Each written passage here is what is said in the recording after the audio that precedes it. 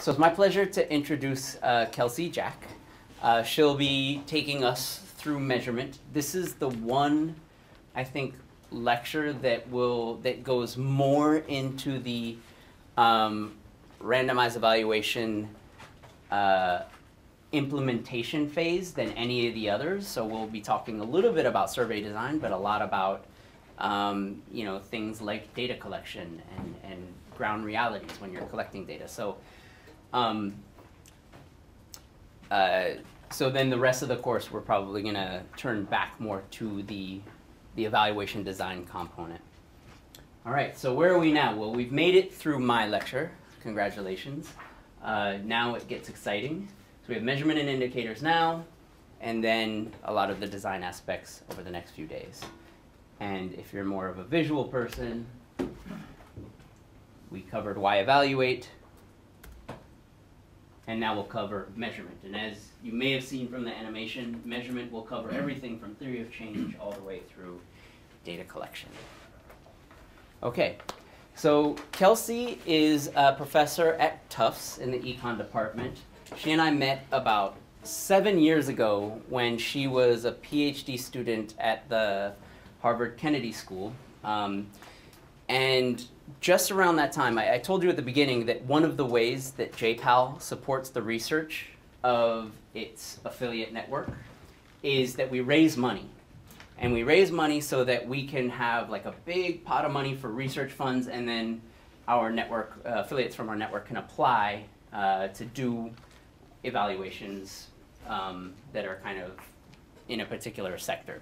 So 7 years ago, we had our very first research initiative, which was the Agricultural Technology Adoption Initiative.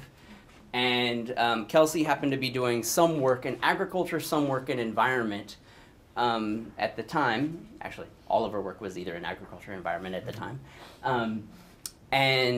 She wrote the review paper that basically served as kind of the framework for how we approach this issue of agricultural technology adoption, specifically in Africa and South Asia. And the basic kind of, I think, the simplified question of that initiative was, why has Africa not experienced a green revolution in the same way that you saw in like East Asia, in Latin America, and in parts of South Asia? So, so after being a postdoc with us on that initiative for a number of years, she joined Tufts, and her research is mostly in environment, basically getting people to do things that are good for the environment. How do you do that? So I'll let Kelsey talk more about it if you have questions, but thank you. Great. All right. Thanks, Mark. It's always interesting to hear how other people describe you, right? Very, very informative. Okay, so I'm going to try to put this on, which is going to mean that I'm a little bit tethered to the table, which is good because that'll probably keep me from pacing too much as we go through this. Ask questions, stop me, interrupt as we go through this. If I start to get too quick, Mark will probably tell me to slow down. There are two main components to what I'm going to try to cover in the next hour and a half, and it's a lot of material, but I think it should be interesting. So the first is going to be the question of what to measure, and this is going to directly build on the case study that you all have seen on women as policymakers. All right, we're going to continue thinking about that case study and thinking about what that tells us of how the theory of change leads to a series of measurement points that then we need to ask about, okay, well, we've got a series of things we'd like to measure. How do we go about doing it?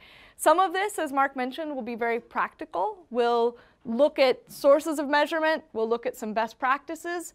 But then in between, we'll look at some theory about concepts, about how we can screw things up if we don't word the questions correctly, for example, if we don't think about the respondent's problem, the challenges that the respondent might face. All right, so let's get into this, starting on what to measure. You've thought about this case study of quotas helping women become policymakers in India. Tell me a little bit about what came up in your group discussions on the theory of change and how that led to some measurement concepts. What were some of the things that you all discussed in in your groups. Women as policymakers, how did you think about turning that program that you studied into something that was actually measurable, something that could actually be tested, whether there were impacts? What were some of the categories of things you looked at? The measurement. I sat in on some of your groups. I know there was discussion. Yeah. Well, we looked at a couple ways, I guess. Impact on what policies get obviously approved and or funded, and then also impact on kind of women voter participation in those contexts. And I think one thing we at least initially thought was an assumption was that these seats that were reserved would get filled. Mm-hmm. But there's a chance that even though they're reserved, nobody even runs or gets elected. So that was one thing. Good, good. So that brought up actually one thing that we could think about as sort of an assumption, mm-hmm. right? If a policy is in place, should we assume that anything is actually happening? It may not be the outcome that we care about, but we need first that policy to actually turn into some movement, right? And that can get us to these outcomes that you were mentioning of are different policies actually being implemented. What were some other things? I sat in on some of your groups. What were some other outcomes that came up? Group 4 sort of took the perspective that the fundamental, I guess, problem that was being addressed was a failure of the sort of democratic process, so that measuring sort of the electorate's satisfaction with the policies that were implemented sort of got back to sort of making sure there was consistency in the democratic process. Good, good, good. And that comes to this really kind of fundamental question of what really is the objective of this policy in the first place, right? We have to clearly articulate that to be able to figure out what kinds of things we need to even measure to determine policy effectiveness. What were some other groups' perspectives on this? I saw some very different things up on the boards in different rooms as I went around to them. What were some other things that came up? Group 1, who is group 1? Yeah. In group 1, we discussed another assumption that women as policymakers would lead to policies geared towards women. Mm-hmm. Yeah. And why might we not see that happening? What might get in the way? Well, we talked about a couple of things, including that maybe women and men do have some of the same interests, mm-hmm. so that another one was that maybe there might be gridlock. Okay, yeah. So things about the underlying preferences, we need some difference for there to be any impact of putting women in place versus men in place, right? It might be that there are other barriers during the process of converting a group of policymakers that look a little different from how they did before to a set of policies that look different from how they did before. Any other points that came up? Let me walk through a version of how we could think about this, all right? So some of you, did all the groups come at this as a theory of change? I know some people jumped right into the log frame kind of version of it. So I'm going to go through both, all right? Let me start with turning this into something that looks like a theory of change. So in some ways, the outcome that I'm going to be focused on is the idea that we're going to get public goods that reflect women's preferences as a result of this program. But to get there from getting women into the policymaker role, there are a bunch of steps in between, right? And we want to think about each of those steps and what we have to assume at every single stage in this kind of logical process, this theory of change, so that that informs our measurement, all right? Okay, so first, as we've already discussed, you all brought this up, right? It has to be that men and women have different preferences. If preferences are the same across the genders, then putting women into office doesn't necessarily change the policies that are in place, right? Okay, so this is something that we could think about trying to verify, okay? Now, it also, as you guys brought up, has to be that the investments that the community makes once women's preferences are being represented on the council, that those investments have to in turn reflect those preferences, right? And so there might be a variety of reasons why that wouldn't actually transpire, okay? So some might be that there's conflict within the council, right? So that the decision making doesn't actually end up reflecting women's preferences, even though the women are sitting there, Okay, it could be some kind of conflict, other things like that. There could be some kind of elite capture. So it could be women are sitting on the council, but they don't feel empowered. So they have different preferences, they're sitting on the council, but they don't feel like they can speak their mind, right? They don't feel like they can voice the preferences that they have that are different. It could also be that the leaders that are on the council, maybe their preferences don't actually matter that much. So imagine a situation where you have direct democracy, where the community votes on everything directly, and the council doesn't actually get to shape the policies that are in place. Then you can have different preferences, you can have women that are empowered, but the policy process might not lead to a different set of policies actually being in place, right? It's a possibility. All right, so this is, you know, we could have some democracy, we could have indirect democracy. Those things are going to be necessary for the female policymakers' preferences to show up in policy, all right? Now, as was mentioned as well, it also has to be that the quotas are not just sitting there unfilled. There actually have to be women sitting on the council, right? So it may be that a policy gets passed, it may be that a policy is on the books, but it's not actually being implemented. And that could be for any number of reasons. It could be that women are not standing for election.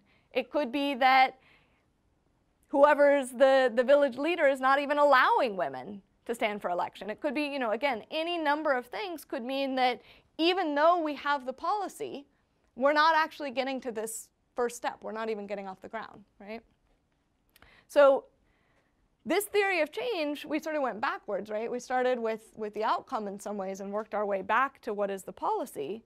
But if we think about starting with this policy, there are all of these steps along this kind of causal chain that we're going to think about as this theory of change. How do we get from a policy on the books to an outcome that we actually care about? And if we want to do more than just throw up our hands and say, we did the policy, we didn't get our goal, we also want to understand something about why or why not we did or didn't achieve our goal, right? Documenting this whole map is really crucial, okay? And the women as policymakers, did you guys all get a chance to look at the brief?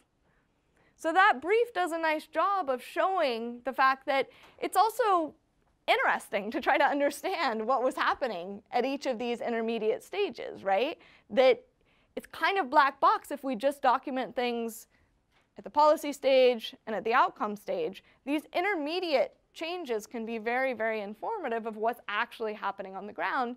And you'll hear later in the course about this questions about generalizability, right? Do our findings from a particular period in time in India generalize to Nicaragua, right? Could we think about running this policy in another setting and expect that it would work? Documenting this whole map can really help us understand why or why not it worked in a particular case, which can have clear implications for whether it's going to work in another case. Now, obviously, the generalizability problem is a whole lecture, so there's more to it than that, but that's just another plug for why this step is really important in designing your policy. Now, let's look at how these guys actually went about trying to do some measurement at each of these stages, okay? So this first point, women have different preferences. Actually, I should hide this, pretend you didn't see that.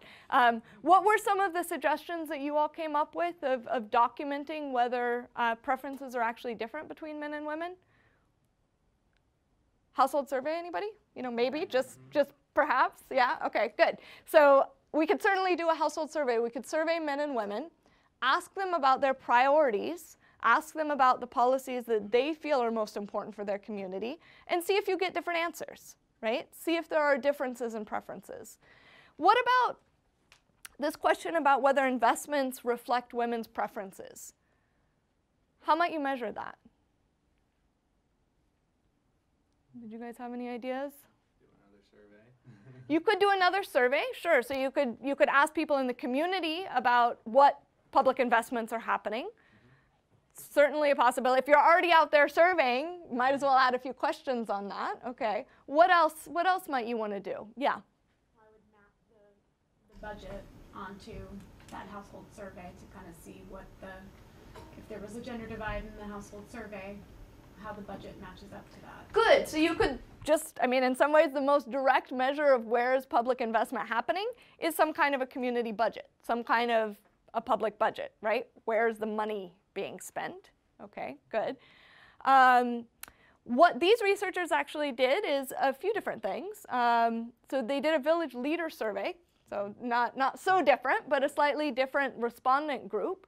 They asked village leaders what policies have been passed, what money is being spent, right?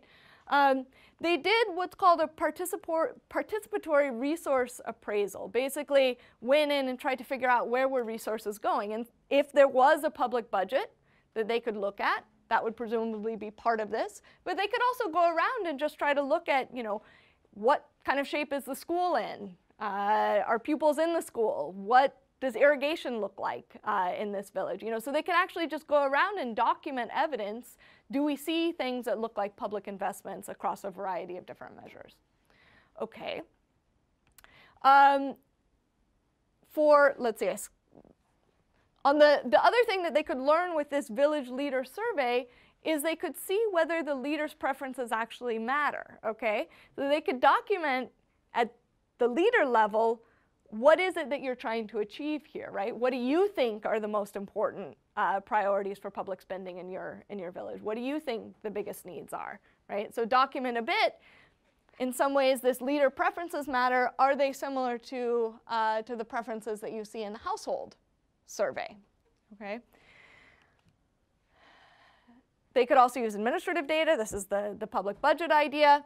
They could also use administrative data to determine whether the policy was even being implemented on the ground, right? Are there women in these seats? And they could probably, depending on what the administrative data looks like, they could use that as well to see how many women were even standing for election, right? So not just to see the outcomes, but also these immediate outputs, but also to see whether if there's a failure, where's the failure coming from? Is it that women aren't even standing for election?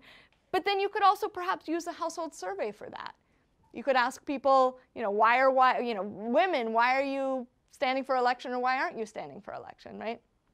So the point is that this project that you all have looked at, this policy that you've looked at, the researchers pulled a number of different measurement approaches together to try to really cover this whole map of the theory of change. Okay?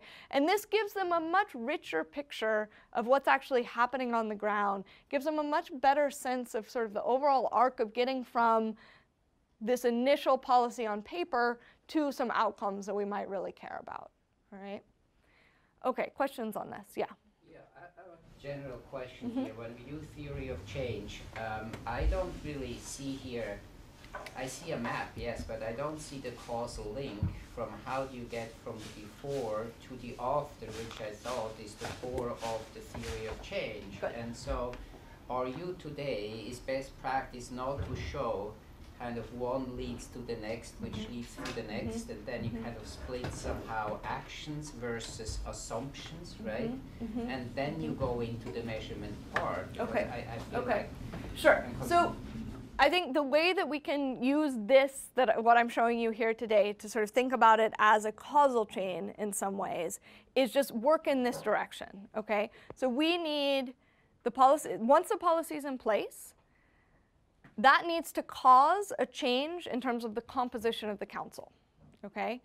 That change in the composition of the council, in turn, needs to cause this change in the actual policies that are being implemented.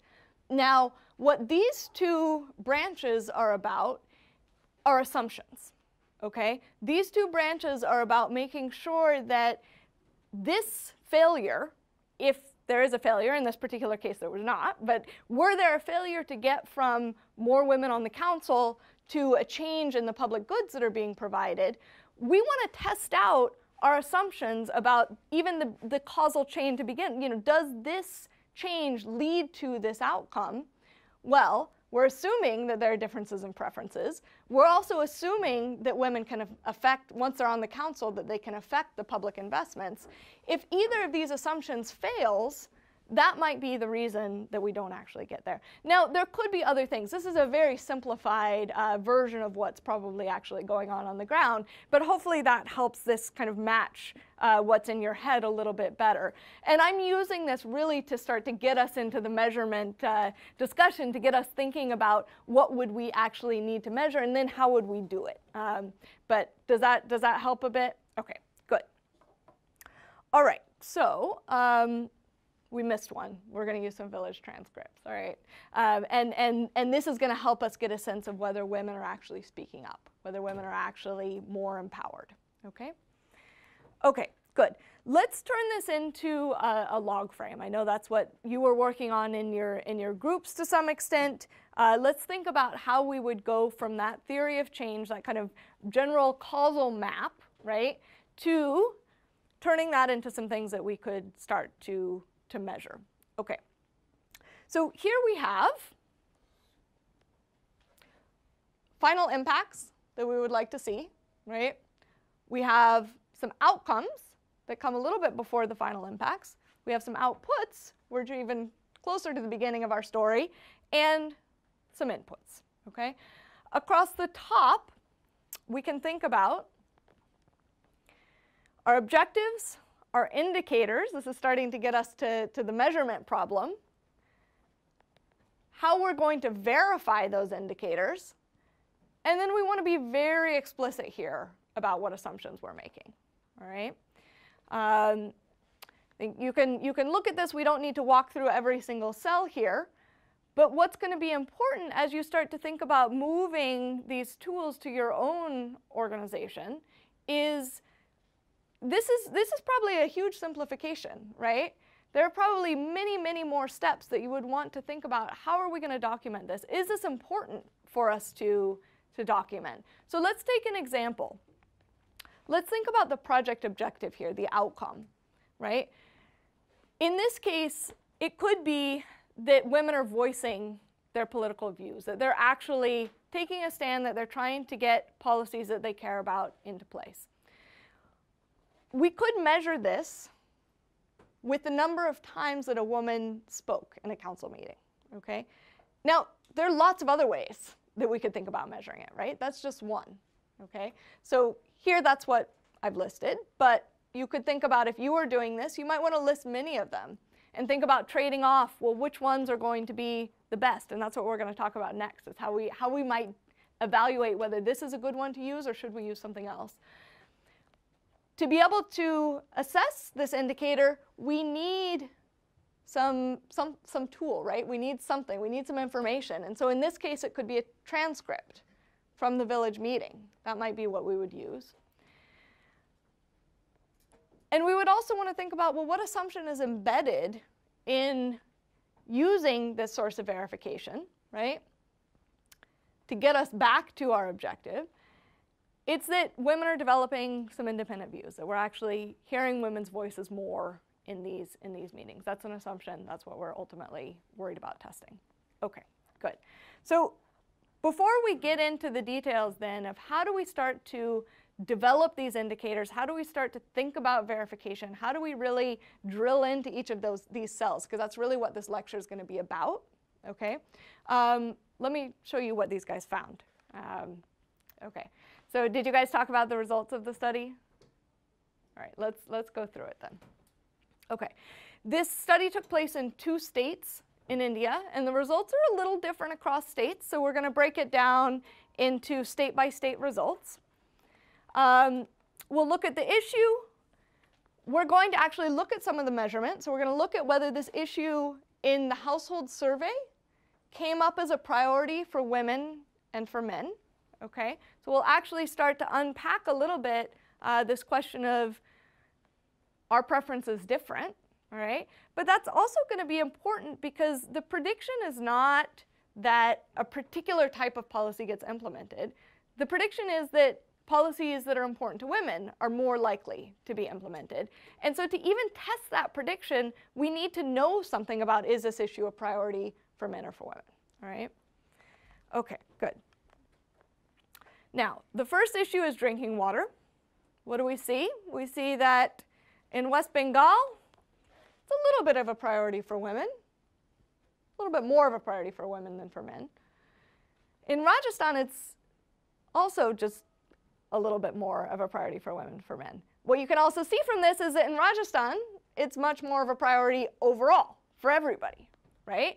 So it may be that in some places, one thing's just overall more important, but what really matters is how it breaks down between women and men to be able to test this prediction that policies that are a priority for women are more likely to get implemented, right? Okay, good. We're going to look at this by measuring the number of drinking water facilities. Yes? How was the household survey done? Was it by mail? Was it door to door? I can make an educated guess here, but it could be wrong. My guess, most of the projects like this that take place in rural developing country settings end up having door-to-door surveys with enumerators, so it's not self-administered, and we'll talk a little bit more about this in a few slides. Importantly for this survey, I am almost certain that they would have had separate surveys for men and for women, so that women were being surveyed without their husband sitting there telling them what to say, right? And in most cases, you would also want to match the gender of the surveyor with the gender of the respondent so that the respondent feels comfortable voicing their opinions. So again, I don't know for sure that that's exactly what they did, but my guess is that's probably how it was administered. And those are all important considerations that you would want to bring into the survey design process, right? And we'll talk about that as well. That's going to be a question of, are we getting some bias in the responses that we get to this survey because of something about how the survey is being run, okay? Okay, so we're going to measure drinking water by the number of facilities, the number of places that people can get improved drinking water, clean drinking water. We're going to look at this as a measure in the quota villages relative to the control villages, relative to the villages where the quotas were not in place, okay? So what I'll show you is the difference. And what you see is that in West Bengal, we had about 9 more drinking water facilities on average in villages where there was a quota system than in villages where there was no quota system. And in Rajasthan, there were about 2.5 more drinking water facilities in villages that had a quota system. These stars are telling us that this result is statistically significant, okay? So there was an impact there, right? Let's go through a few more of these a little bit more quickly. Another thing that I looked at were road improvements. Now, road improvements, unlike drinking water, were more of a priority. Well, we're also more of a priority for women in West Bengal, but in Rajasthan, they were more of a priority for men, okay? So you can see here why it starts to be important to break this out by state, because women's preferences might look different across the states. So you actually get different predictions here on what you would expect to see. What do they see? Exactly what you would predict, right? So they see in the state where road improvement is more of a priority for men, you actually get a little bit less of it once women are on the council, whereas in West Bengal, where road improvements are a little bit more of a priority for women, you actually get a little bit more of it, okay? So you can start to see why breaking it out in this way, why thinking about all of the measurements starts to become very important. Irrigation effects are not statistically significant in either case, right? Now we could think about why that outcome might be a little bit harder to move, why that one might look a little bit different. And finally, education. In both cases, interesting, probably a little bit in contrast with some of our priors, we see that education is more of a priority for men in both states than it is for women, okay? And in both of these cases, we don't see much. This is measured as whether there's an informal education center in the village, okay? We could talk more about why they're measuring it that way versus something else. This is what we have here. This education line is an important, I think, reminder that our priors just might be wrong, all right? That it's important in this case to go out there and document what households' preferences are, because if we just come in with some prior that, oh, women care about education, it could be, you know, we see this result, But that's actually completely consistent with what we would expect if this is more of a priority for men, right? Okay, good. Questions on the results here that I'm showing you? New investments? That's a great question. I actually don't know the answer to it. Okay. Yeah, I don't know. So I don't know whether this, do you know, Mark, actually? I think by virtue of just comparing the treatment and the control group, it kind of gets at new investments, and that the control group will have about the same amount as the treatment at baseline, and so. Yeah, but I think we'll talk a little. I mean, I think this is bringing up a question that we will talk a little bit about, which is when do you want to collect your measurement? Because to really know whether, it could be that investments are going up everywhere, and so we can't really say that these are all new investments. It's just that they're a little bit faster in some places than in others. And to do Mark's comparison of just control group versus treatment group, we just need the data at the end to be able to make that comparison. But to answer your question about are these new investments or not, we would also need some baseline data, right? So depending on exactly what question we want to ask, we need to think about in advance, well, to answer that version of it, I'm going to need both baseline and inline data. Okay, great. Let's turn then from this case study of women as policymakers to a bit more of a general discussion of how are we actually going to start to measure these indicators, these outcomes, these intermediate measures that we need to put together an impact evaluation. I'm going to talk here a little bit about sources of measurement, okay? Different places that we could actually get the data that we need in order to do our measurement. But the important thing is going to be, as you've seen just now, to start with the theory of change. So start with what do we expect this program to do? Without that, it's very hard to figure out what should we even be measuring, right? What data sources should we use? We need to know what it is we want to measure. The theory of change is where we get those ideas, all right? Where we get that information. Okay, so the first order question and measurement is going to be, what do you want to measure? That's where the theory of change comes in.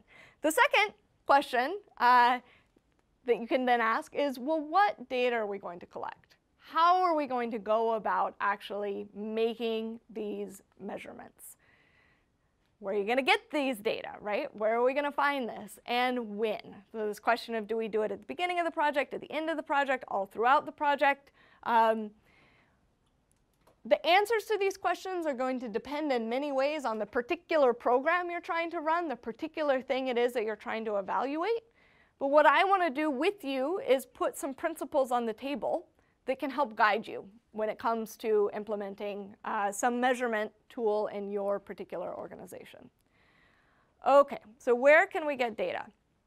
Now, if we think back to what economists have been doing for a very, very long time, a lot of that looked like, let's go, this is actually not the best picture to illustrate this point, but let's just go download some publicly available data. Let's go find, you know, some census data, or let's go find some data from a large-scale survey that's already been run. Let's go find some publicly available information, download that into our computer, run some regressions, and come up with some big statements about how the world works, okay?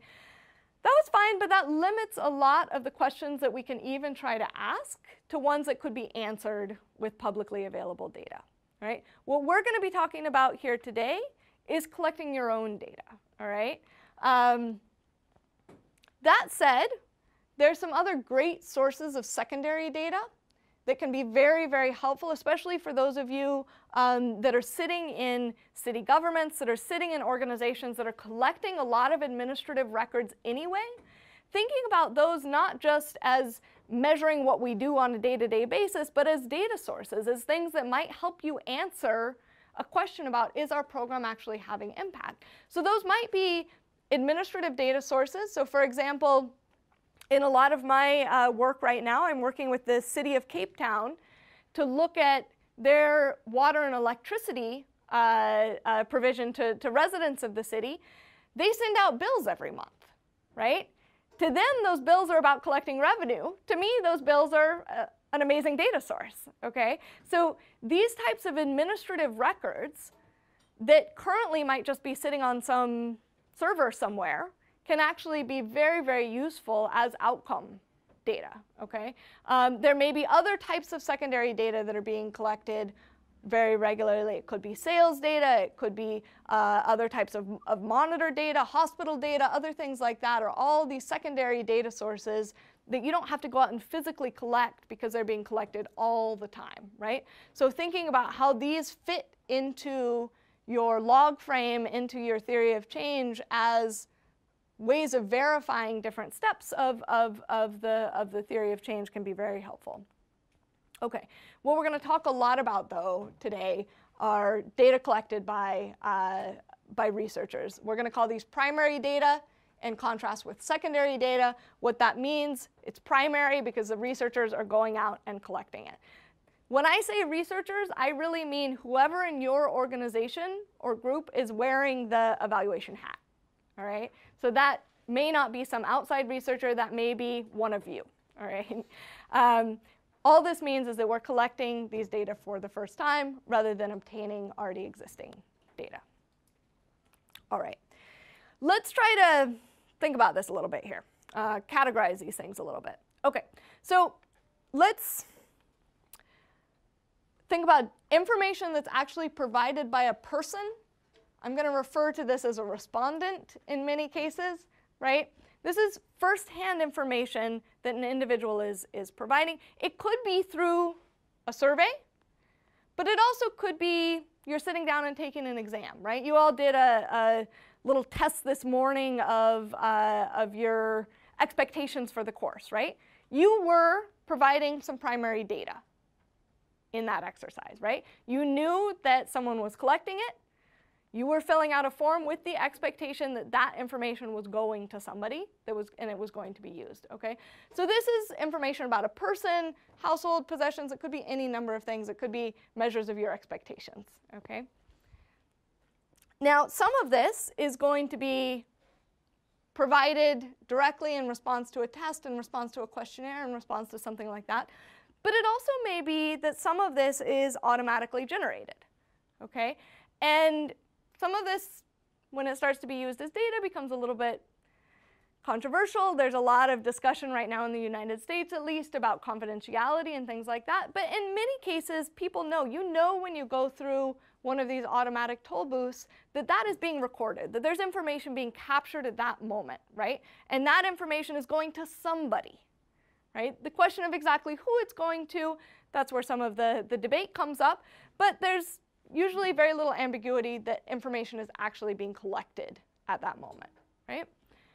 Okay, now, in contrast, there may also be information that is not about a person, a household, an activity, an action, something like that. So it could be that there are pollution monitors that go around and collect information. So again, this is information being provided by a person, being captured by a person. So it may not be automatic. Maybe that somebody has to go out and visit the pollution facilities and actually capture some data. Okay, so this could be an active data collection process, but it's not necessarily about a person. Okay. On the other hand, of course, some of that is going to be automatically collected all the time on an ongoing basis. So some sensor that's out there just logging things, you know, increasingly at a second to second level, minute to minute level, sometimes less frequently, all right? Okay, so you can think about this kind of matrix of types and sources of data collection, right?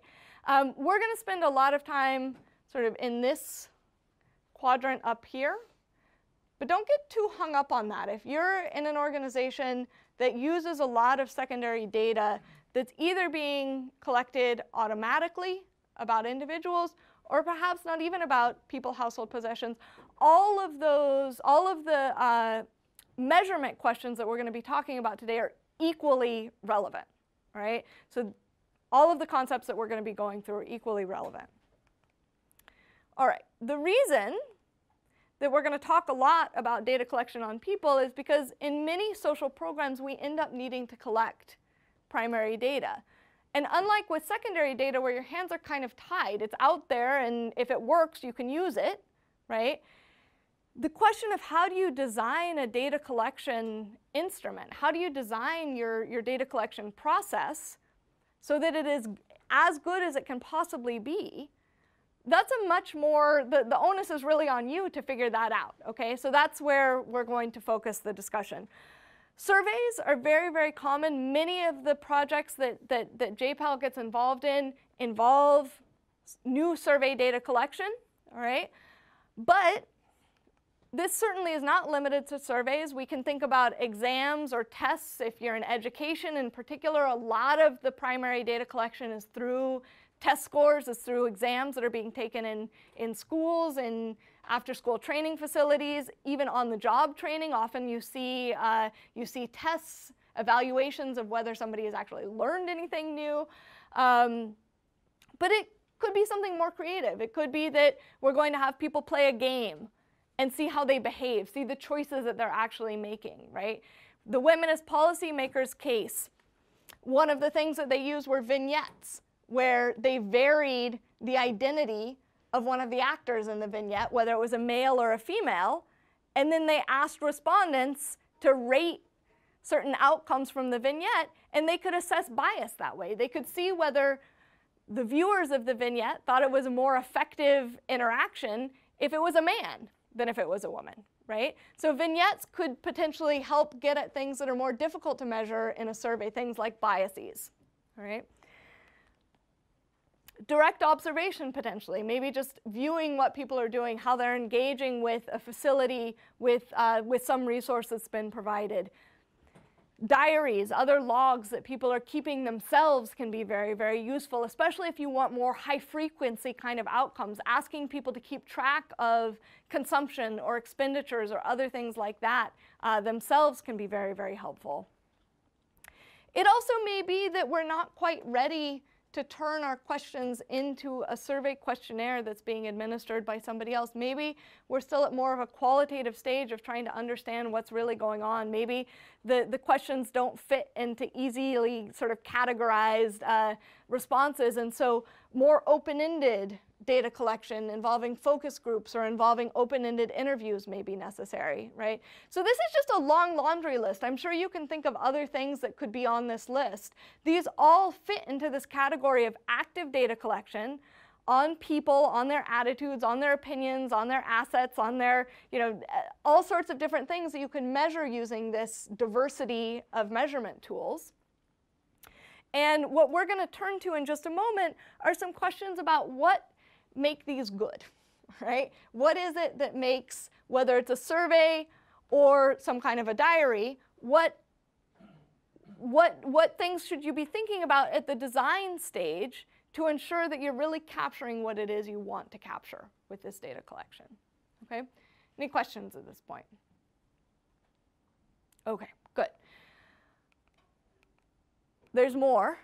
We can think about different ways of collecting these data, okay? So we could think about interviewer administered or enumerator administered, where someone's going around trying to ask the question of, who is administering the household surveys in the Women as Policymakers case.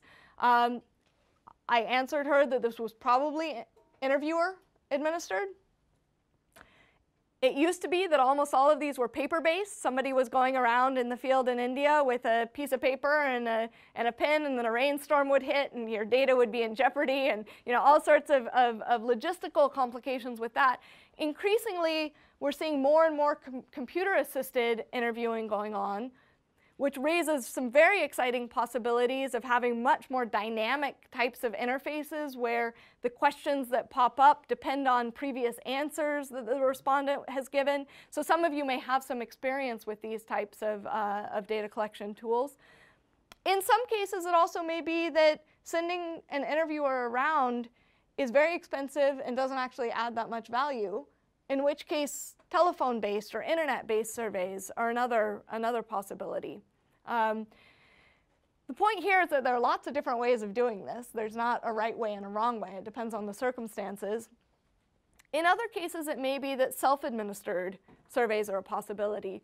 Often in developing countries, this is hard because of low levels of literacy, but many of you are working in settings where literacy levels are very high, in which case a self-administered survey can help overcome some of the barriers that we're going to be talking about, including that in many cases respondents don't necessarily want to tell somebody something that they're willing to write down on paper.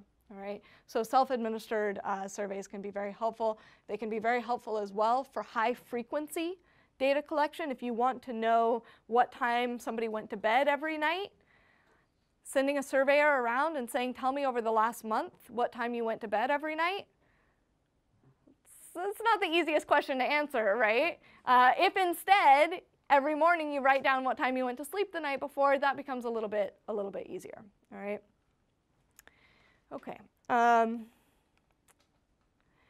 Now, we've briefly touched on this. I'm going through a lot of concepts a little bit quickly.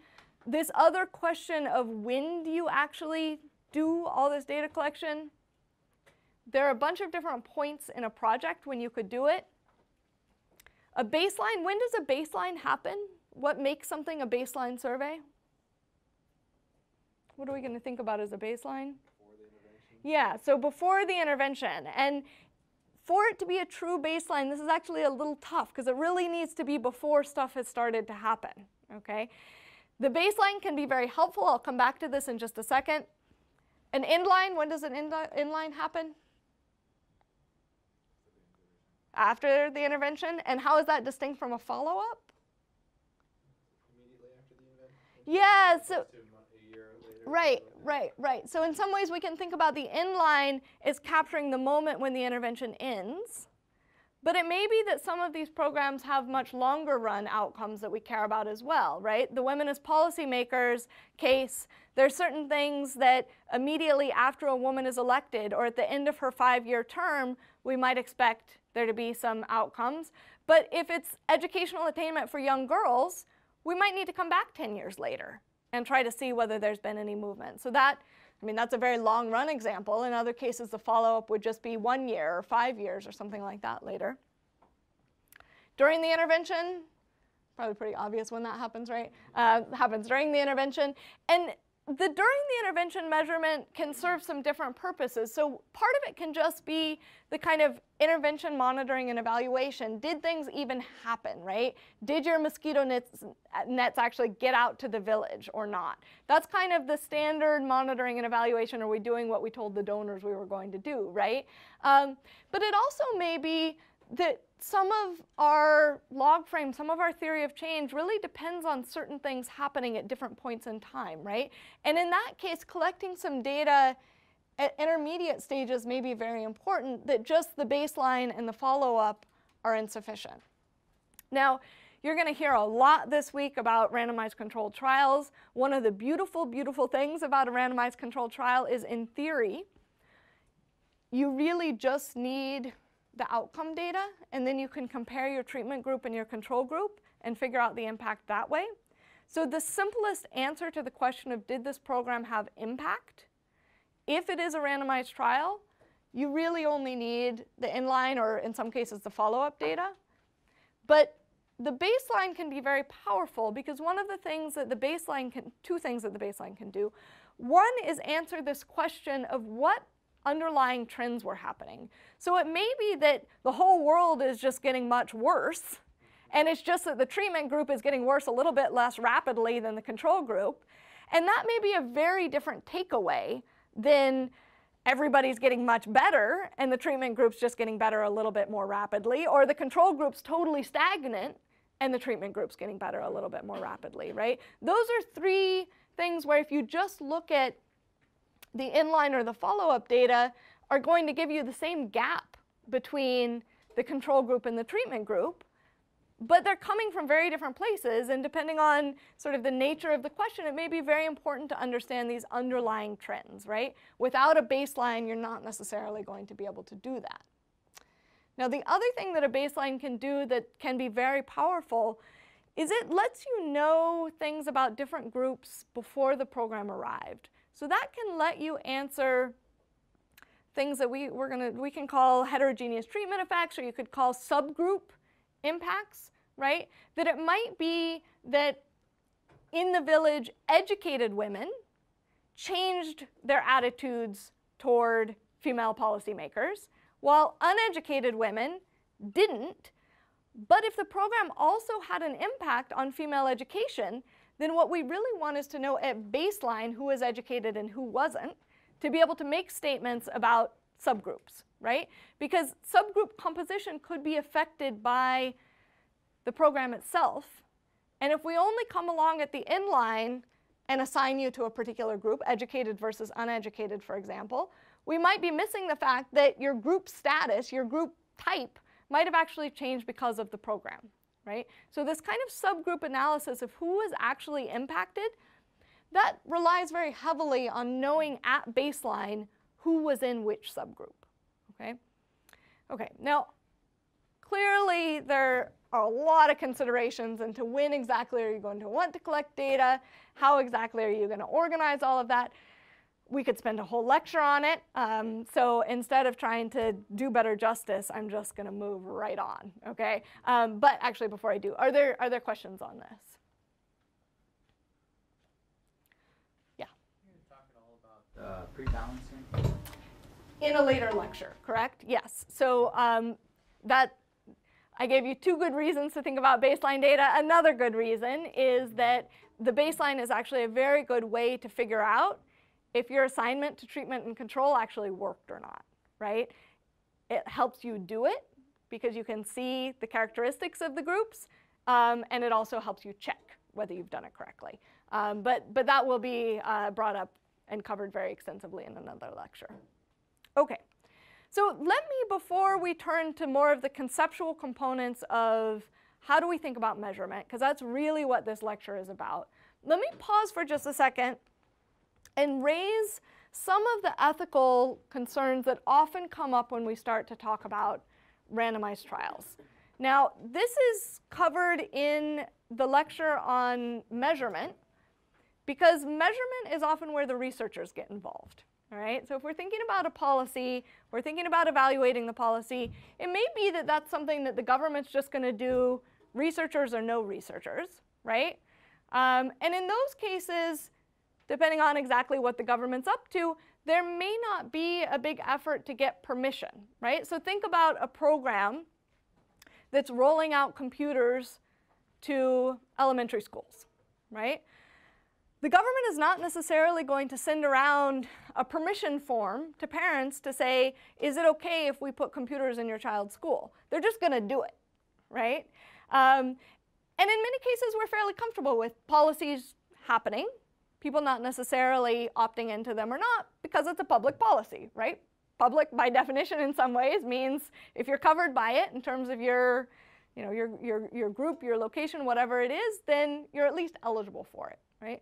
Now, where the researchers come in, that starts to change a little bit. So often I think where we get uncomfortable with the idea of a randomized trial is the idea that there's some intervention happening that people are not necessarily aware of, that they haven't necessarily consented to.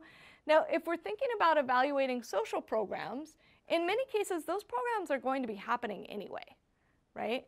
And it may be scarce resources that determines that some people are getting it and some are not. It may be a variety of other things that determines that some people are getting it and some are not. I think when you talk about randomization a little bit more, you'll talk about the fact that in many cases, the fairest thing to do is to randomize at the beginning, learn something about whether this is actually effective, learn something about for whom is it effective, and then make your decisions about scale up. Now, I think it's worth, though, clarifying that when researchers get involved, there's some very strict guidelines that determine how research practices happen. In many cases, these are going to be layered on top of existing programs or policies that are being rolled out. But the researchers are governed by the data in terms of their data collection, in terms of the data that they collect from people, even with secondary data, in terms of at what point do people have to give informed consent that their data are actually being used, that their data are actually being looked at by researchers. This all falls under something called the Belmont Principles, which has been in place for several decades. This really was a reaction to some very sketchy practices by academics back in the day, right? And from that, we developed a series of principles that govern how research actually takes place and the principles that researchers have to follow. The first of these is respect for persons. And what this is really about is informed consent. It's about the idea that individuals have some agency over what information about them is being taken by researchers, being used by researchers. So while the government may not be asking for permission at every given stage of rolling out a public policy, that when researchers get involved and start to obtain data from individuals, there needs to be an informed consent stage, okay? The second principle is beneficence. And by this, what the Belmont Principles really means is that the benefits of the research, what is being gained by society, outweighs the potential harms, all right? This doesn't mean that we can never do any research that puts anybody at harm, or at risk of harm, sorry. Intentional harm is pretty much off the table as far as I know, but that there's any risk of harm. But it does require that there are serious gains and that those trade-offs have to be weighed at every step of the research process, right? In many cases, the research is very low risk, but as soon as it starts to get into sensitive topics, right? As soon as even you know, the case of women policymakers, there's potential there for conflict. There's potential there for, you know, difficulties within the village, but the gain of evaluating, the gain of collecting those data and actually seeing whether it makes a difference or not is very large, the potential gain, right? And so benefits versus costs, okay? That's the beneficence principle. Finally, the third principle is justice. What this refers to is that the population that's part of the study has to stand to benefit from it. So there's a very clear rule at US universities, at least, that we cannot do experiments on prisoners, with exactly this idea that they do not stand to gain from the results of the research, right? So justice means that the beneficiaries have to, the participants in the research have to be potential beneficiaries, at least potential, okay? Okay. To implement all of this, all of the researchers that are part of JPAL, many researchers that you may interact with, all are governed by institutional review boards. All universities in the United States at least have these, and they're responsible for working with the researchers to make sure that the study protocols adhere to these principles. Okay, so questions on this. There'll be, I think, room and opportunity for some questions about the randomization stage. This is really meant to be about the measurement stage and the principles that guide measurement. Really informed consent is the big one. Okay, good. So let's keep moving along then and get into the real meat of the lecture, which is how do we measure? And we're going to start with the concept. Okay, what do we even mean when we're thinking about measurement? What are we even trying to worry about? So we're zooming way back here. All right, what is this concept of measurement? Okay, say we are running an early childhood development intervention, all right? What we would really love is to just have brains, right? That's what we really care about. Is this early childhood intervention actually affecting kids' brains? Now, typically we're not actually, I mean, increasingly we could do MRIs and things like that and try to see into people's brains. But what we tend to think about is intelligence. We want to know, does this early childhood intervention actually affect kids' intelligence? Now, intelligence is a little bit of a tricky thing, right? This is a construct. This is not something that we can go out and measure. Intelligence is this kind of abstract thing. And we use it as sort of typically a shared construct, but if we really got into a deep discussion right now, each of you might have a different idea about what intelligence really means, right? So in this sense, it's a construct, okay? Our goal is going to be the bullseye, right? We really want to try to figure out how to measure this construct of intelligence so that we know if our early childhood intervention actually affected these kids' intelligence. Okay. One way that people often try to measure intelligence is with an IQ test. Okay, now IQ tests can be a little controversial. People often think that they're biased for various reasons. It may be that certain groups are more predisposed to do well on them because of other exposure, because of other things like that. They can be affected by literacy, by numeracy. This is an example of a Raven's test, something that's often used for low literacy level populations as an IQ measure. The IQ test is going to be our indicator, right? Our goal is for our indicator to accurately measure our construct. If there's some bias, it might not actually fall on the bullseye, okay? So if this IQ test is only an imperfect measure of our true construct, whatever that means, the construct thing is a little bit vague, right? But if our indicator is an imperfect measure of this construct, then we might be a little bit away from the bullseye. Now, we're going to go out and do a bunch of IQ tests on these kids, and that's going to give us some results, right? We're going to see their IQ scores, and those eventually are going to be our data, right? That's what we're going to analyze. That's what we're going to use to see, did this early childhood intervention actually affect intelligence? Now, you can see the problem here, right? We've got this underlying construct, which itself, to begin with, is a little bit vague. We're going to layer on top of that some indicators, which might be biased for all sorts of reasons. And then we're going to try to actually implement it. And maybe some of these kids are being tested first thing in the morning when some of them are still asleep and others are really high performing. Some of them are going to be tested in the afternoon when everybody's either had a good day or a bad day already, and so some of them are going to, maybe not do as well. So there's also going to be this stage between the indicator, which might be perfectly good, and the data that we actually get out of it, which is another stage at which things might get screwed up, right? Now let's think about another example here. All right. We might also want to think about, does this early childhood intervention affect stress levels in kids? Okay? Again, stress is going to be our construct, right? Stress is this kind of vague thing. It turns out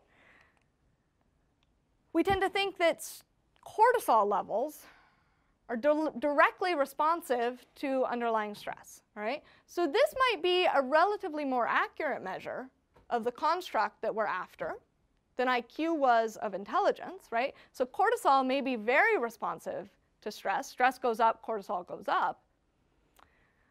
But it also may be that cortisol levels are also very influenced by other things, by time of the day, by blood chemistry, by other things like that, which is going to mean that even though our indicator in this case is a much better approximation of our underlying construct, the data that we get out of it may still have a bunch of extra noise that's been introduced by testing procedures, by data collection procedures.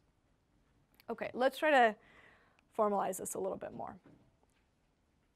All right, we've got our constructs. In most cases, this is what we are actually after. This is what we want our programs to affect, okay? We care about the constructs, but they're almost impossible to measure. So instead, we're going to rely on indicators, okay? Now, these indicators are going to be, in many cases, things that have been used elsewhere. In some cases, maybe we're going to have to develop them ourselves. But then there's going to be this really important stage of going from the indicator to the data, which is, how does the data collection actually happen? What is the response that we're getting that delivers the information on this indicator? Okay. Now, things can be difficult at all stages. So our first question for you guys all have your little clickers? All right, our first question for you guys is going to be empowerment. Many programs claim to affect empowerment, right? The women as policymakers case. One of the possible outcomes was maybe women are going to be more empowered. What do you think empowerment is? Is it a construct, an indicator, a response, some data, or Kelsey, I have no idea what you're talking about?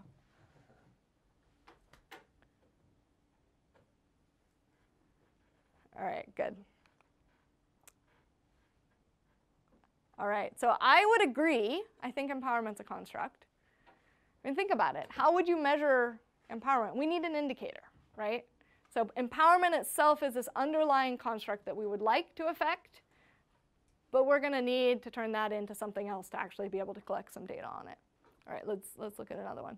Okay, what about blood pressure is 110/71? Is that a construct, an indicator, a response, some data, or, again, Kelsey, I have no idea what you're going on about here. What do you think?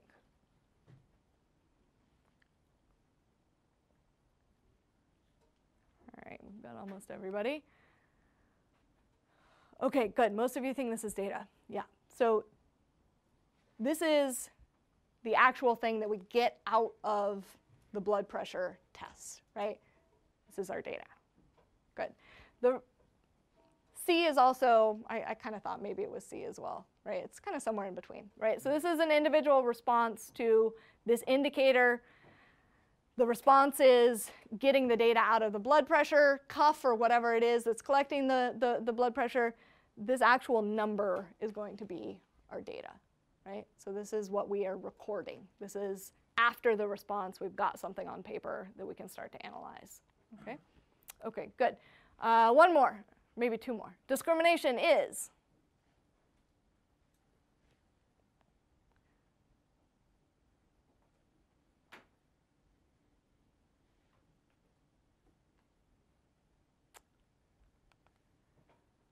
Okay, totally agree. I think discrimination is a construct. Very hard to think about how to measure something. It's this kind of, again, thing many programs would like to affect, but we're going to need some indicators to get there. Okay, one more. Kilograms of rice per hectare. What do you think? Construct, indicator, response, data, no idea.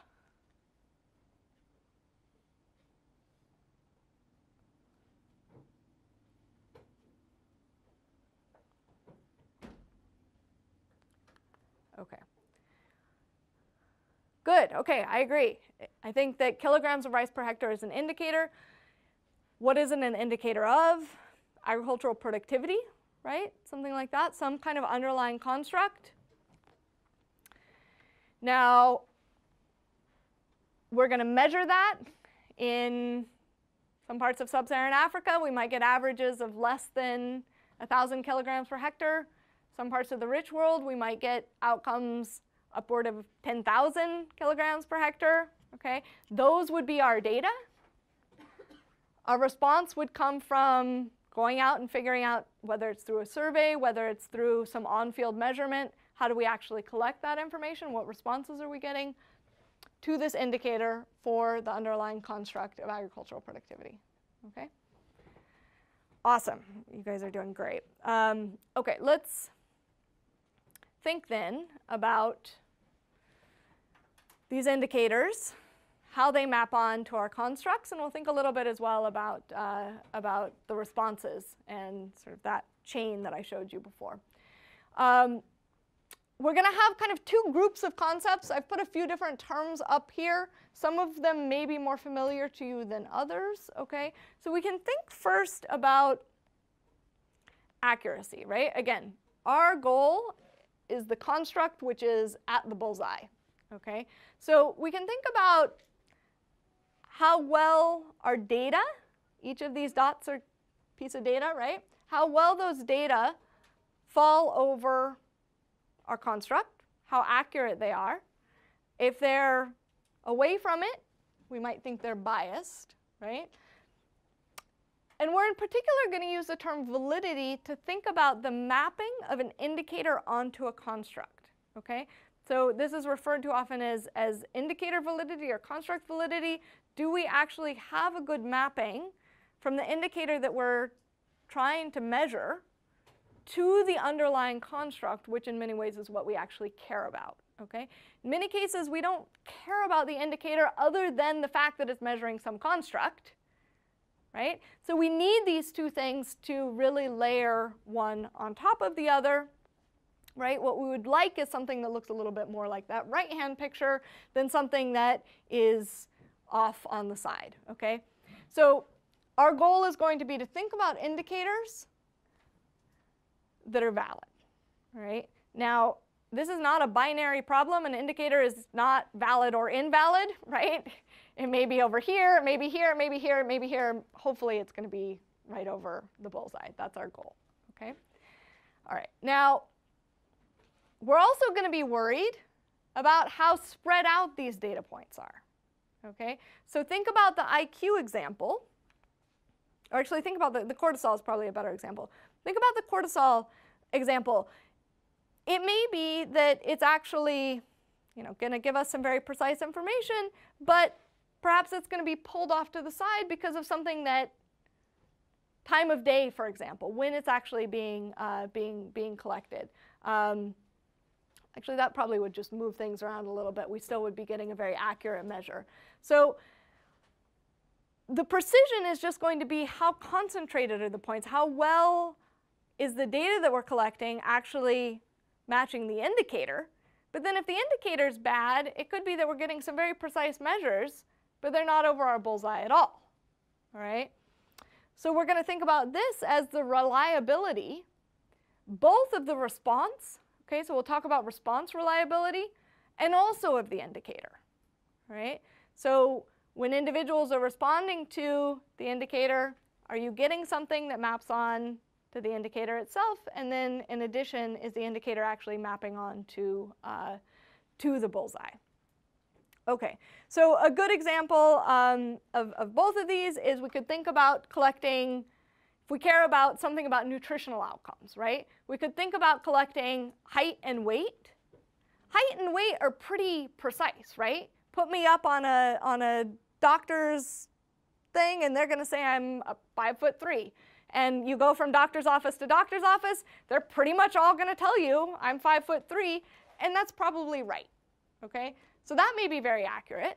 They can collect weight, but then if we turn that into body mass index, right, which is often used as a nutritional, as an outcome in nutritional studies, well then it starts to be a little bit harder. That may be a very precise measure, but you could have a high BMI because you're overweight. You could have a high BMI because you're stunted, meaning you're very short. You could have a high BMI because you've been going to the gym every day, right? All of those things could give you a high BMI, but they represent something very, very different about your nutritional status. So that's a case where we have a very precise measurement, right? But if our goal is to understand something about nutritional status, we're nowhere near the bullseye, potentially. I mean, maybe we are, but we can't be confident that we're on the bullseye, right? Our underlying construct is something about, are you healthy, okay? All right. So to give you some slightly clearer definitions here, validity. In theory, we're going to be thinking about validity as how well the indicator maps on to the outcome, all right? Our example being, do IQ tests truly measure this underlying construct of intelligence? Then reliability, we're going to think about that coming in at 2 different points. Is this measure consistent and precise, right?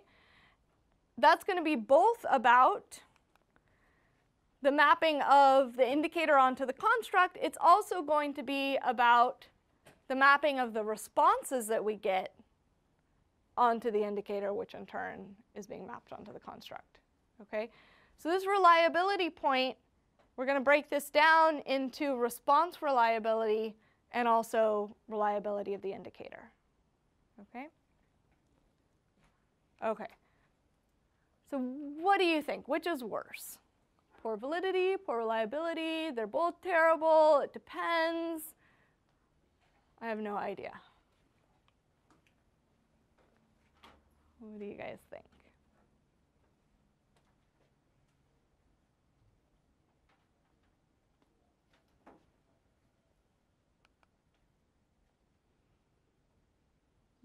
Nobody's worried about reliability. Huh, okay. I'll try to convince you that you should be worried about all of it. Right? There's no right answer here. They're all something to worry about. I'm not sure they're equally bad. I'm not sure it depends. I would say I don't know.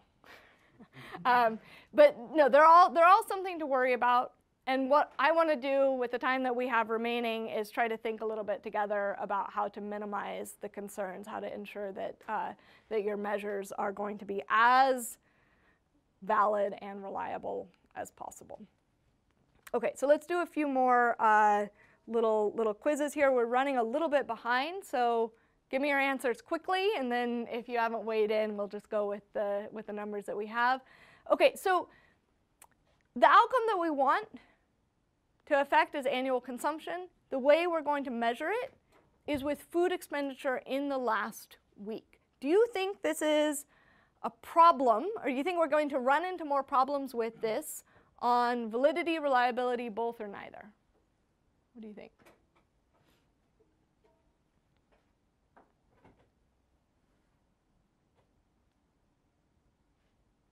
Okay, so there are going to be potentially some problems on both dimensions, all right? The first on reliability. So the question is, are we actually measuring something that looks like annual consumption when we just ask about expenditures in the last week? So maybe not. Maybe last week was a, all-out week and you spent all sorts of money and that actually has nothing to do with your typical consumption. Maybe last week you were at a JPAL training and so you didn't actually spend all that much because they kept you locked up in a classroom all the time, right? So again, that might not be very representative. So it may be that our indicator is not a great proxy for our underlying construct. On the flip side, it's relatively easy to remember what you spent money on last week. What if instead we were to say we wanted to measure our annual consumption with food expenditures in the last 3 months? You think there we'd run into more problems with validity, reliability, both, or neither?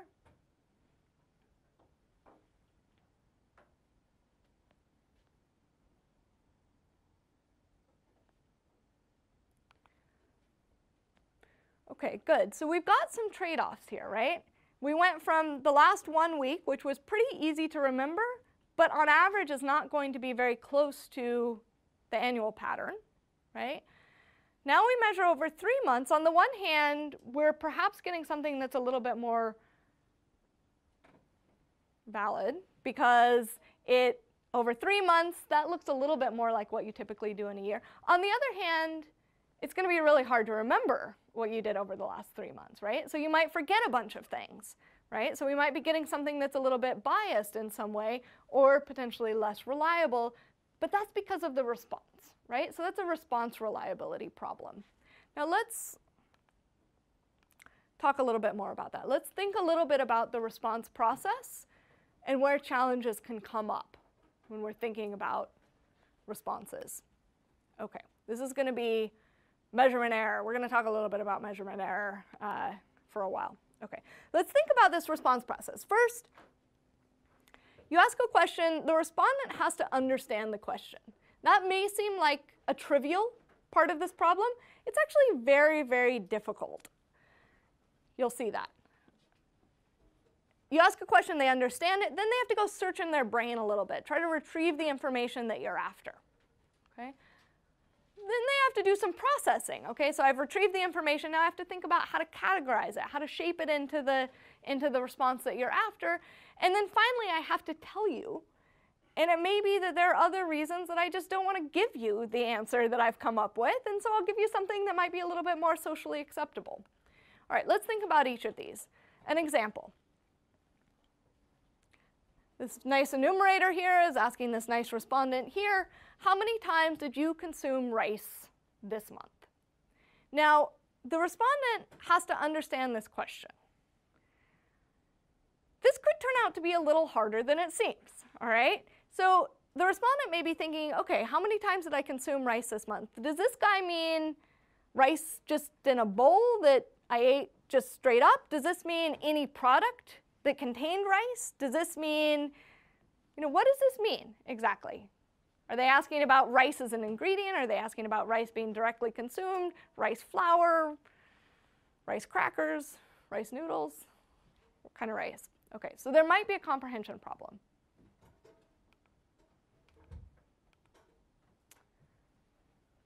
your turn to be a respondent. Tell me, do you prefer sitting or not?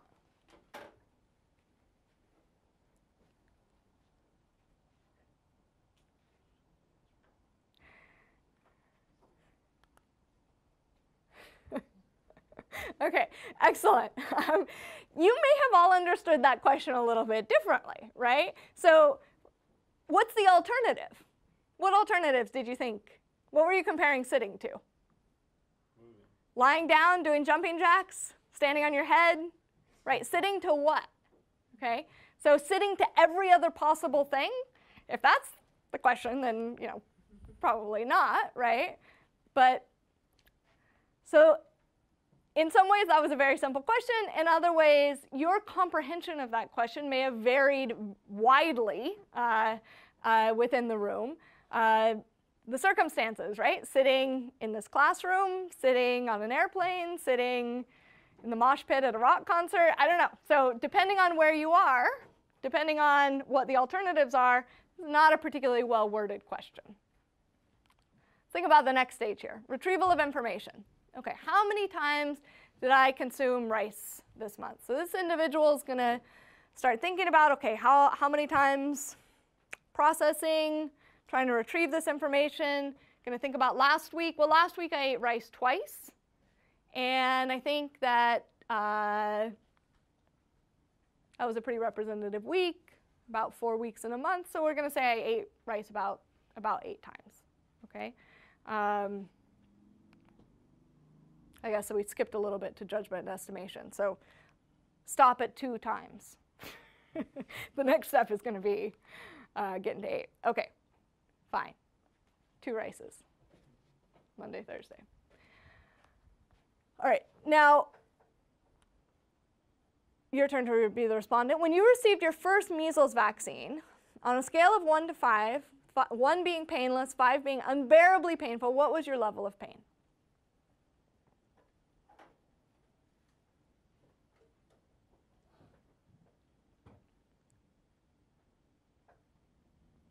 Okay, so roughly what I would expect, somewhere in the middle, right? You don't remember probably the last time you received, the first time you received a measles vaccination. For many of us, this was quite a while ago, right? So you're probably doing all sorts of weird approximations. All right, it was probably a typical shot. I don't know, right? I don't think it was much worse or much better, but who knows? I was really small. Maybe it was terrible. So somewhere in the middle, kind of safe answer. Terrible question, right? None of you can probably remember that, all right? So the idea that maybe you comprehended this question perfectly well, but you couldn't retrieve the information. That information is too distant memory. You can't actually retrieve that information. So 18 of you answered the question, right? I got some data out of it, but that data does not map on to what I actually care about measuring at all, okay? All right. Now, our respondent has to do a little math, right? I already did it, but we're now, I combined steps 2 and 3. Step 3 is going to be, all right, last week was a typical week. I had rice twice. Now, this person's asking me how many times do I typically eat rice, or how many times did I eat rice in the last month? I think last week looked about like the other weeks in the month. I think there are about 4 weeks in a month. So I'm going to give 8 as my answer. Okay? So that's a little bit of judgment and estimation that has to happen even on a very, very simple question like how many times did you eat rice in the last month, right? Now, what about you? How many calories do you think you consumed in your last large meal yesterday?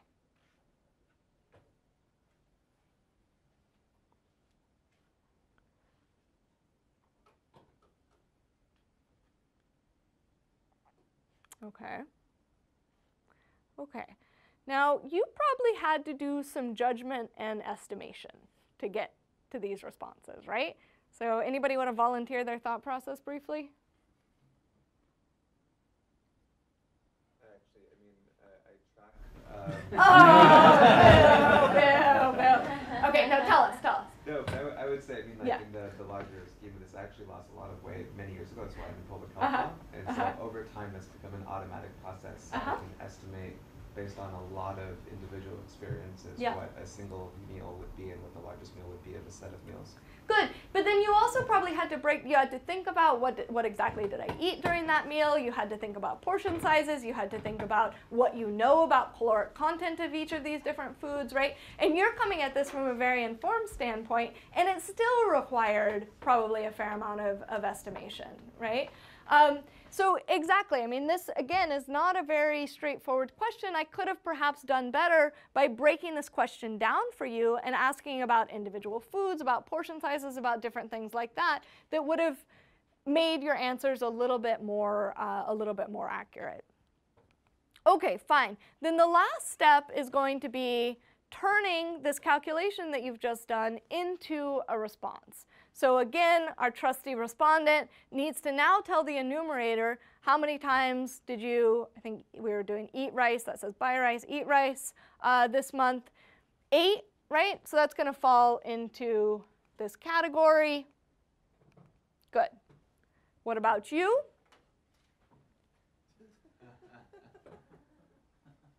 It's anonymous.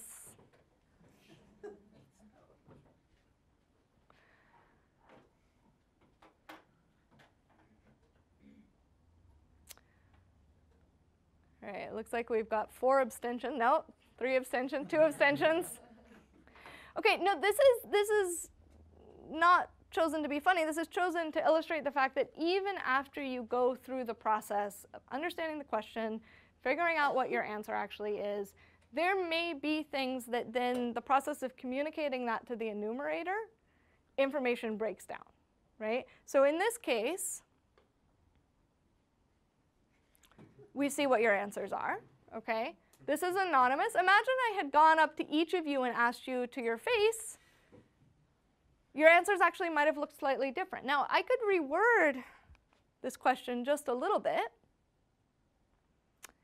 And these response categories, in some ways, are giving you permission to use a lot of drugs, all right? So if I really want an accurate measure, I might want to change these response categories a little bit. But even something like this can be a signal to the respondent of what's socially acceptable behavior here, right? So notice before, there were some pretty loaded terms up here, right? I said, if you, in the past 12 months, used drugs 4 times, you're a user. If you used it more than 4 times, you're an addict, right? That's pretty loaded. Turning it into something like this, while these, again, may not be the exact right categories to use, reframes the question in pretty dramatic ways, okay? So I want to spend a little bit of time with you, let's skip this one, thinking about measurement error, including for sensitive questions, and how to reduce measurement error. All right, we're going to think about 2 things. Talked a little bit about validity error. Now let's talk a little bit more about the response process and where measurement error actually comes in. Okay. So I'm going to go through a bunch of example questions again to get you thinking about this. We'll do this a little bit quickly. Okay, so where do you think the following question, do you live with a teenager? Where could it produce error? Validity, comprehension, retrieval, judgment estimation, or response? What do you think?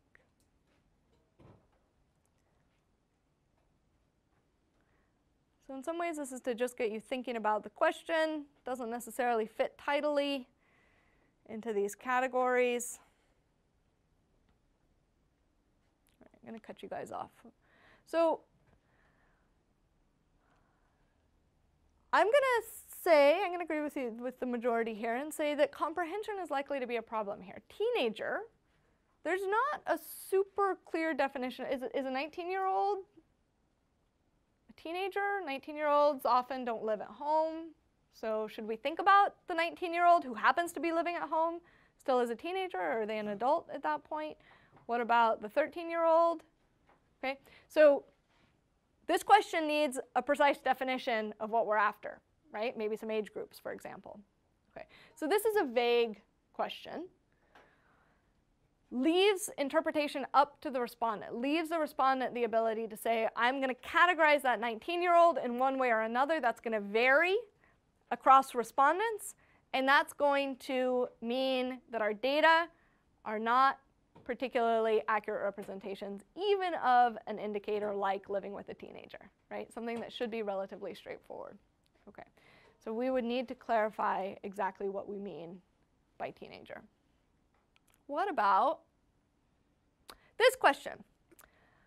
What level of education have you obtained? Basic education, middle school, high school, college degree, postgraduate, or professional degree? Where do you think this question could produce error? Validity, comprehension, retrieval, judgment, estimation, or response?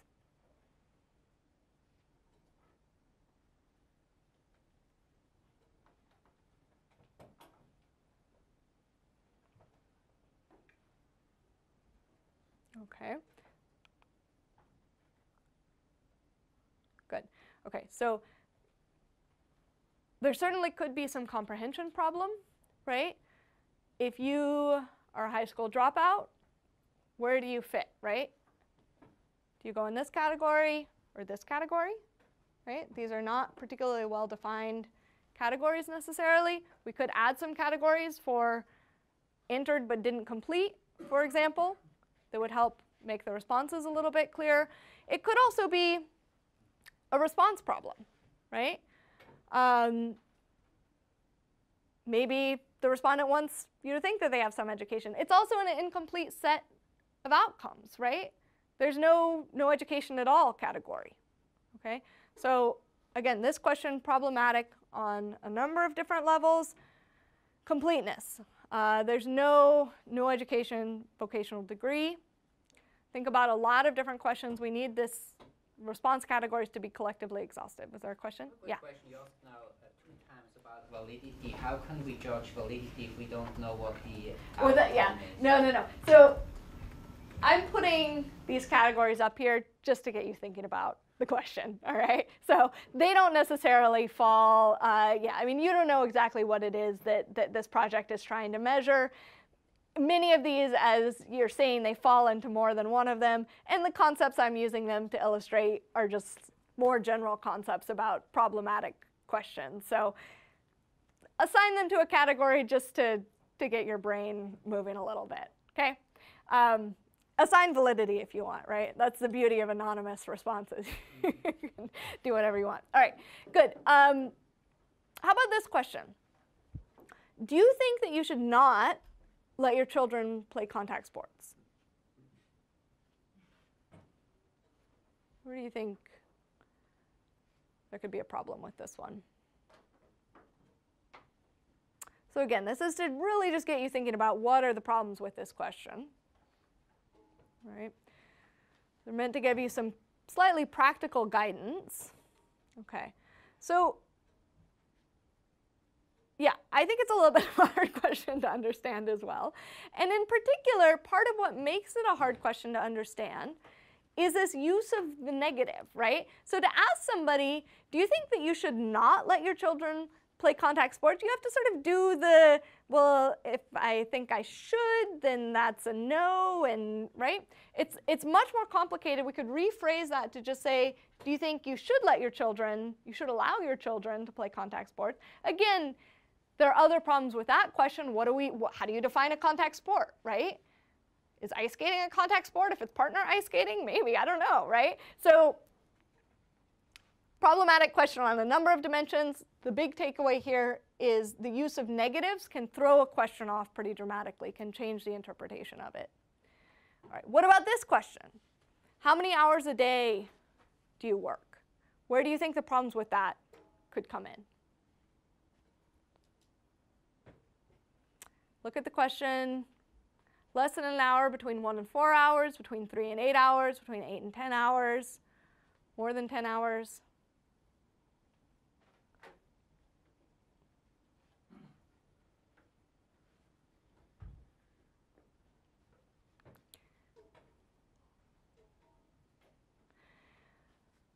Well, I think the big problem is probably a response problem, because look at these categories, right? somebody who works 8 hours, where do you put them? Somebody who works 4 hours, where do you put them? 3 hours, where do you put them, right? So the wording here, you may quibble with that, but the real problem with this question is the idea that there are overlapping categories, right? This would be a very easy question to improve, whether we got it exactly right just by making non-overlapping categories or not, maybe not, but that would certainly be a starting point, right? And this between 1 and 4 and 3 and 8 is particularly egregious. You see much more of this between 3 and 8 and 8 and 10, right? There's no clear indication of which should include 8 hours, right? So very simple questionnaire design issues like that can make a very big difference in the quality of data that you come away with, where some of your respondents will put themselves, who work 8 hours, will put themselves here. Some of them will put themselves here. Overlapping category problem. A few more concrete examples. How would you rate the quality of coffee this morning? Very good, somewhat good, not good. Remember, you don't get to answer that question. You have to instead tell us where you think the error is going to come in on this one.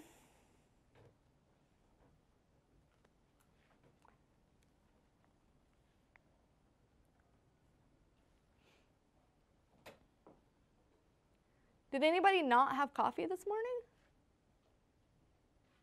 Oh, you doing all right? Yeah, no, but that's the concern, right? There's no category for I didn't drink coffee. There's an assumption here, which is the same assumption I made, which is that everybody needs coffee in the morning, which I think is actually probably a pretty fair assumption, but no. So this is assuming certain things about the respondent, right? This is particularly problematic when you go into a setting.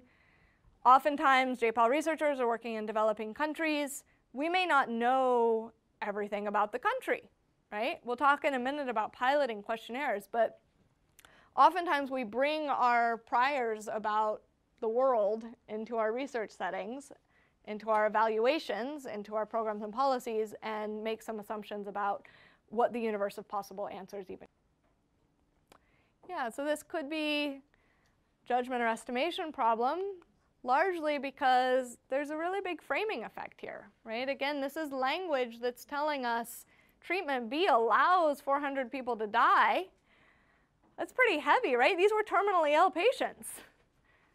These are actually equivalent treatments, right? Both of them are, if you assume those 600 people would have died anyway, 200 of them in both treatments A and B are walking away alive, right? So this is a big topic in behavioral economics and psychology, this idea that how exactly you frame the question can have a really big impact on the types of responses that you get, okay? So being very careful to use neutral framing so that you're not delivering a correct answer to people before they've even thought about it. All right, what about this one?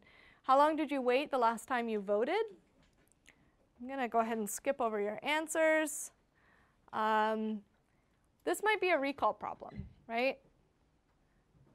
The last time you voted was a while ago. The salient thing to you may not be how long you had to wait. The salient thing to you may be who you voted for, that you voted at all, other things about the experience, right?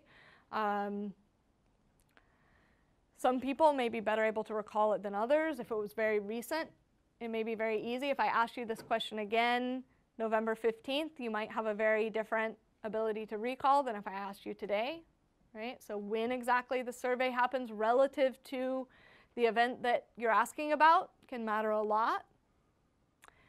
And it also may be that I could change some wording and get very different answers. So if instead of just asking how long did you wait the last time you voted, I asked, in Arizona, some voters reported having to wait more than 5 hours to vote. How long did you have to wait?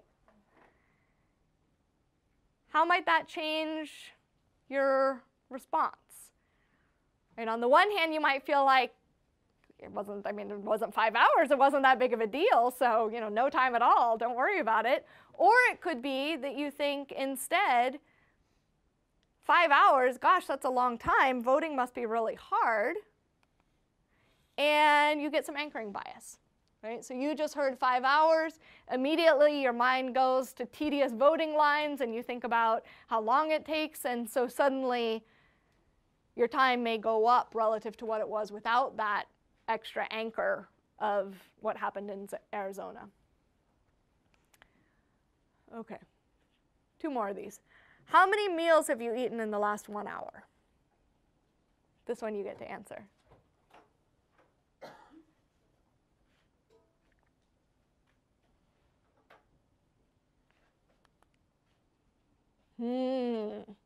Some of you were sneaking food into this room.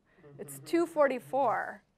You stopped eating at 1 o'clock. I haven't seen any of you eating. The point here is that recent events tend to loom much larger, right? So that lunch, certainly salient in at least some of your heads, right?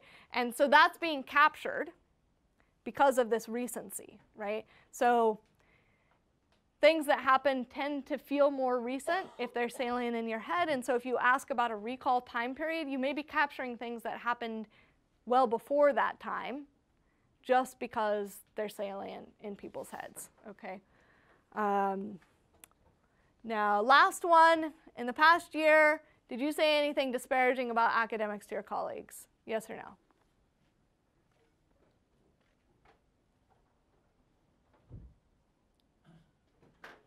Oh, everybody answered that one. Okay, yeah, this was an anonymous survey. If I hadn't been standing here asking you, this number might have been even bigger, right? Most of you know I'm an academic. If I went around and asked you to your face, this number might have been even smaller. I would at least hope that you have the decency. This is an example of social desirability bias, okay? This idea that there are certain things that you may not want to say because of the identity of the enumerator, because of what's socially acceptable, because of all sorts of other things. This was very related to the drug use question, right? That there are certain things that are just easier to talk about than others. And so if we need to measure those, because that's part of the underlying construct that we're trying to impact, then how we design the questionnaire, who it is that's administering it, how it's being administered can all affect the quality of the data that we get out of it.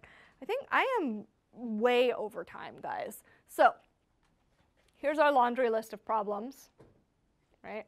You can mull over that. Quick time check. So we go till 2:30. That's what I thought. Okay. Let's see. Let me go through this very quickly, and I'm afraid it may eat up most of your coffee break, but hopefully it'll be useful. Okay, few quick tips. This is really just a list of pointers, so you can read it on your own as well, but let's go through it quickly. So tips for designing questions. We saw this with some of the examples, breaking complex questions into smaller questions. How many calories did you eat at your last big meal? Asking instead about what was eaten, quantities, things like that could be very helpful. With close-ended questions, making sure that the list of response options is exhaustive is crucial, right? All reasonable possibilities. Making the questions as specific as possible with the exception of sensitive questions.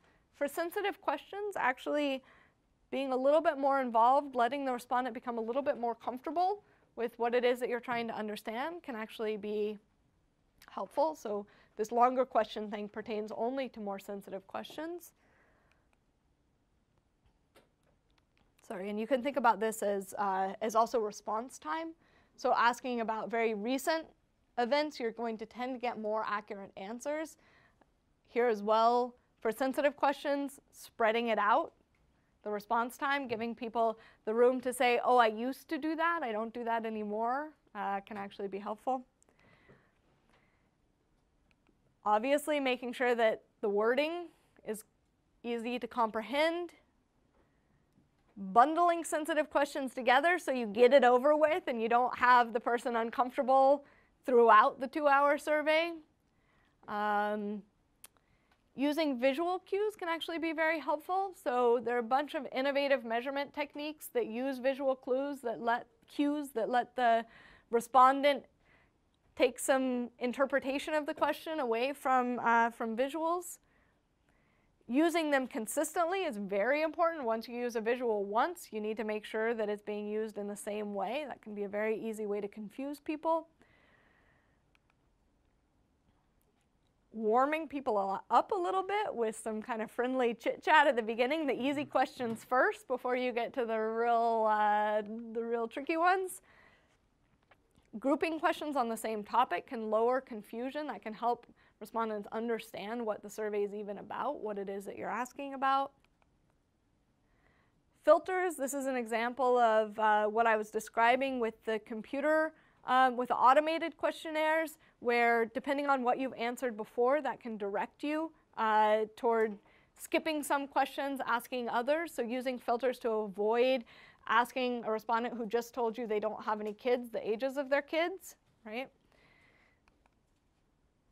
All right, and then the last thing is just to say very briefly, piloting a survey is so useful, right? Making sure that you don't just sit in your office at your computer designing, and here I say survey, but any data collection that you're using, making sure that it's actually measuring what it is you want it to measure, right? Making sure that you're actually getting the information out of it that you think you're getting is very key. Response reliability is all about, you learn a lot about it during piloting. So pre-testing it in a smaller setting with respondents that are similar to your ultimate group of interest, right? Testing it out, seeing what responses you get, and then debriefing with them, asking them, did you understand this? What was confusing? How did you interpret that question that I asked you? What did you think I meant? And then finally, turning to those who have potentially more experience than you and trying to see, what do you think of this questionnaire? That also means not necessarily inventing it from scratch, but rather going and finding tested examples of this that have been used in other places and adapting them to your setting. Things to look for. If you have some questions that a lot of people are skipping or saying don't apply or something like that, that is not something wrong with the respondent, that is something wrong with your questionnaire, all right? That means that there's something about this question that is actually not going to be helping you at the end of the day. If respondents want to give more than one answer, and you really just want them to give one answer, again, that means that something about that question needs to be edited, needs to be revised. And then often what we do to just protect ourselves is to have some category that says other in case we actually made a mistake and didn't have a complete set of outcomes.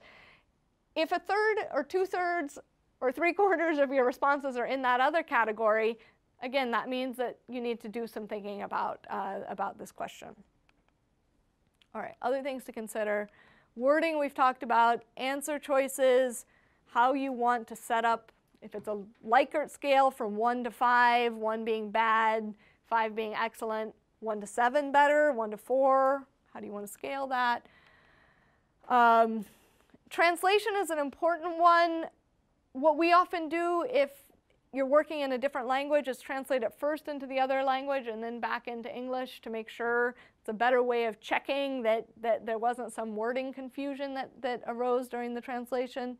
Making sure that surveyors are very well trained and very good is very challenging but crucial. You can have the best questionnaire on the planet, and if you have bad enumerators, you're not going to get good data out of it. Finally, be respectful of your respondents. Be careful of length and fatigue, and on that note, let's be done. So thank you guys for putting up with going over time. All right.